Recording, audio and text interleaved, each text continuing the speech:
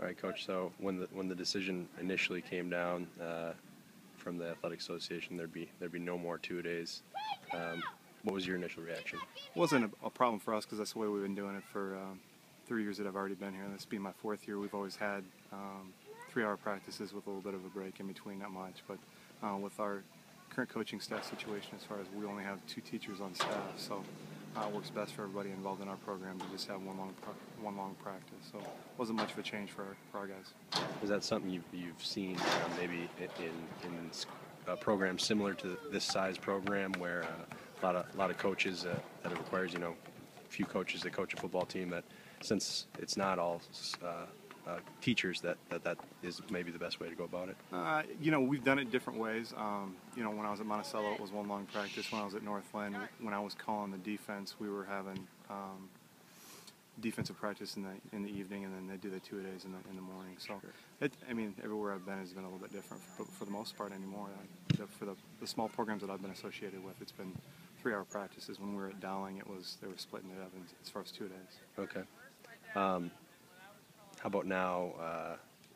Before you did it for scheduling purposes, 3 hours.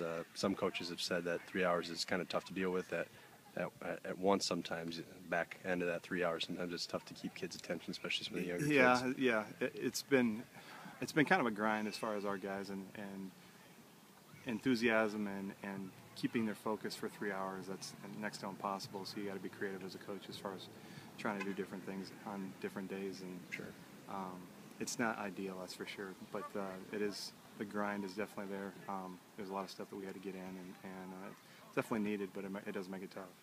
So you talked about how your staff, not all teachers, so this is best for scheduling for you. How about now? Is it nice that since this already worked out best for you, everyone's on the same page? They got an equal playing field. Exactly. I don't know what the rest of the coaching staffs, as far as some of the schools that are playing. I would imagine them to be pretty similar. I know that Regina's staff is mostly guys that aren't teachers too. So, L&M, I think most of those guys are probably teachers. Wilton, I really have no idea as far as their staff. So, those are the few schools that I know about are probably having the one long one, but I can't really speak for everybody. Sure. But it is nice to be on the same playing field, that's for sure. Yeah, absolutely. Now, looking forward. Now that you know that everyone's on the same playing field, do you expect that to make a difference anywhere with any teams? It'll be really interesting to see how things play out. With it being the first year, I'd be guessing. At this point, I think it would even the playing field a little bit more as far as where people are at. But some of the stuff that we do in the summertime, I think, I guess I don't know how everybody else is doing that too, but we do a heck of an amount of stuff in the summertime, and the work that we expect for the kids to get done before we even get into fall camp. So.